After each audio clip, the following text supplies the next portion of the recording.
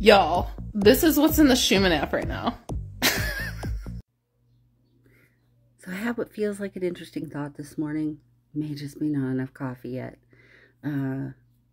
But I had the thought, wouldn't it be interesting if the whole purpose of the hack was to make something so goofy ass weird that it went viral?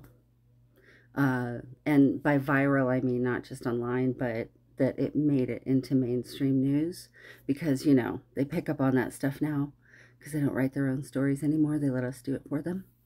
So, what do you think about that? Wouldn't that be interesting? Like a,